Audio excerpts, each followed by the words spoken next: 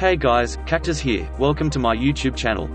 Today, I will be looking at one of the new sections called Intercepting Death. This green-colored section is yet another one designed by Gabe. It features a series of angled conveyors, blocks, and kill bricks. To begin, jump up to the angled conveyor, and ride it along to the end. Then, jump over to the next conveyor, being careful not to clip that kill brick. Again, ride this conveyor and jump at the end. Down to the first of two angled conveyors. Repeat this maneuver, and you should find yourself on the first of three short conveyors leading to the left. Jump across the two gaps between them, and then the third conveyor will turn 90 degrees to the right. Jump when you're at the top of the conveyor, onto the static block below. Now jump across a long gap with a kill brick in it, to a similar sized block with a short path attached.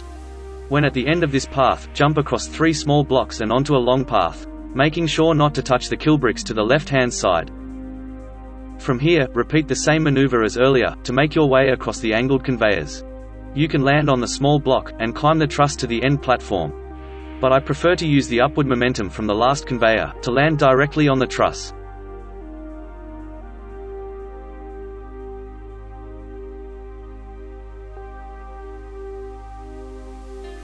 This is classified as a medium difficulty section.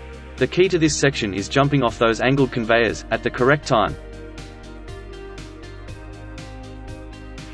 Thanks for watching my video, and please remember to like and subscribe to see more content like this in the future. Until next time, this is Cactus signing off.